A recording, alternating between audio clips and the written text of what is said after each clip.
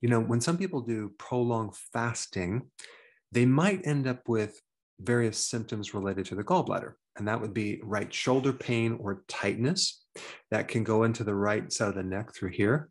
It can even cause jaw issues or even a headache on the right side of the head, nauseousness, bloating, a full feeling underneath the right rib cage, or pain or tightness, or discomfort underneath the breastbone. And what's happening is the bile is becoming a sludge, okay? It's called biliary sludge or bile sludge because the bile is becoming very, very thick.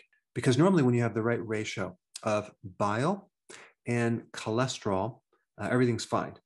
But when the bile becomes deficient to a certain degree, the concentration of cholesterol and other things in bile become more concentrated or super concentrated. And things start getting thicker and it backs up to the pipes or tubes, bile ducts, and that causes the symptoms that I just mentioned.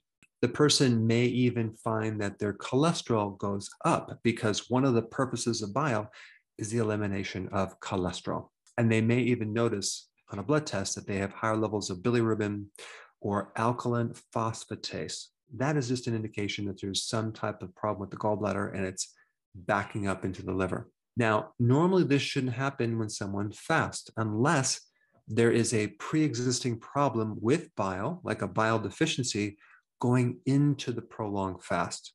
Because what happens normally when you eat, the gallbladder contracts and it squeezes out the bile. But if you're not eating, it doesn't contract.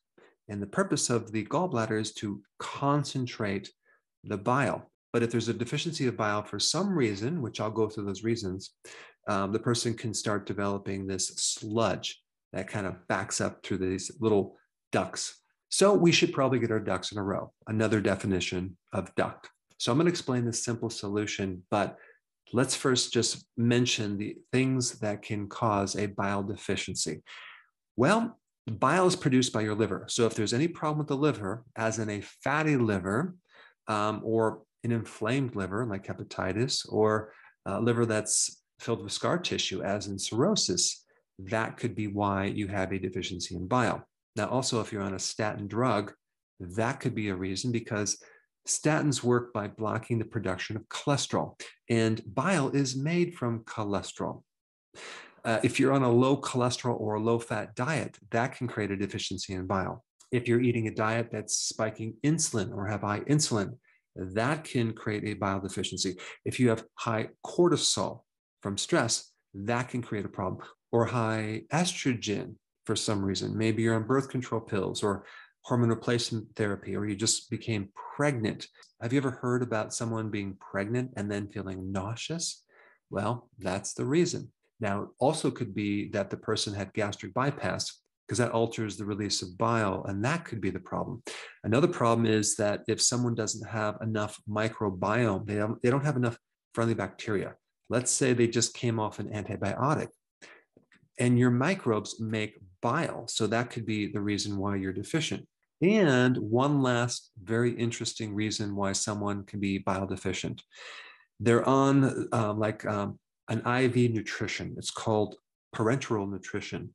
Okay, that has to do with having an IV put nutrition into your body versus consuming food that goes through your digestive tract.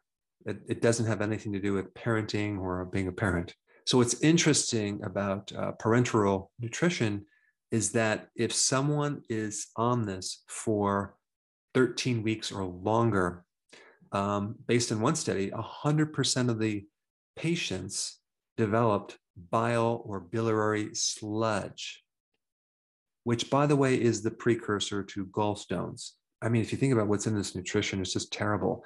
50% of it is dextrose, which is a synthetic sugar. They have soy oil, which is probably the worst omega-6 fatty acid out there. It's highly processed. It probably has hexane, which is a solvent, and has been known to increase liver enzymes, as well as a fatty liver in people taking parenteral nutrition.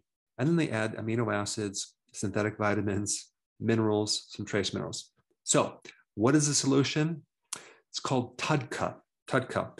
It's a type of bile salt that I would highly recommend that you can buy online.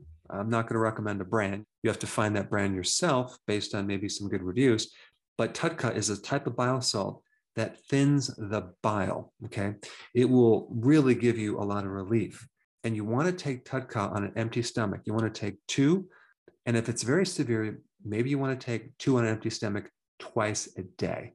In addition to that, I would also recommend taking bile salts with a meal.